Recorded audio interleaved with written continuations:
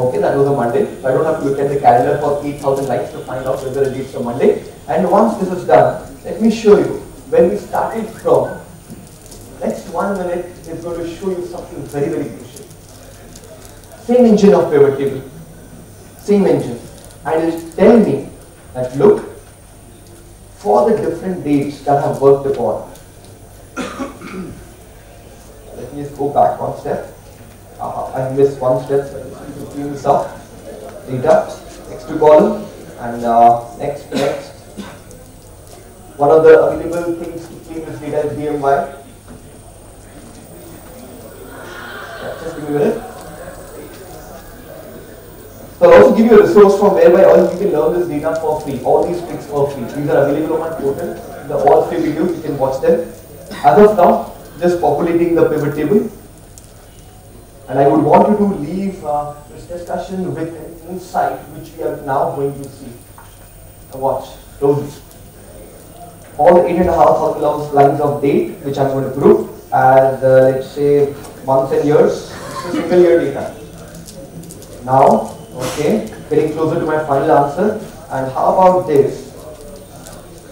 We are now seeing a data which says Jan-May.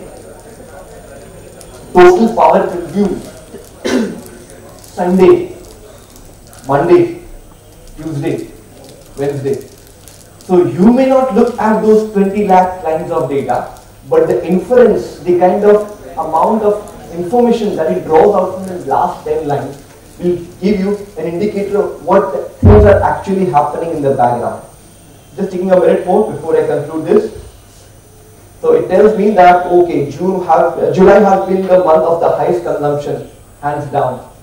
And maybe Sunday is one of the days where I'm seeing some consumption. Had it been a factory which is closed on Saturday, Sunday, this would have raised a flag. And if I wanted to know, please give me details, I'll just double click on the Sunday. All the transactions that are happening on Sunday is now before me. So that's in all folks.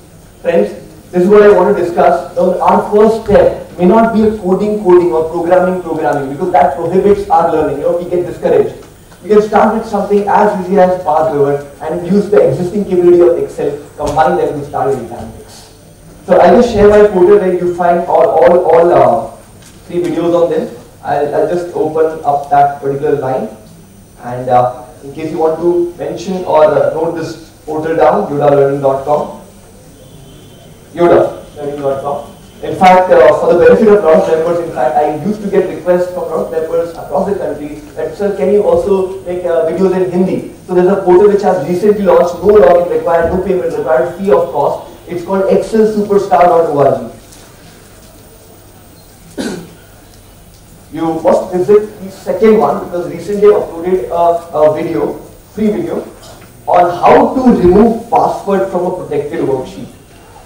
So the client has given to you an Excel file which has some cells protected. You can, without any software, remove the password just using Notepad. So visit excelsuperstar.com. That's all from my side. Thank you all for listening very attentively.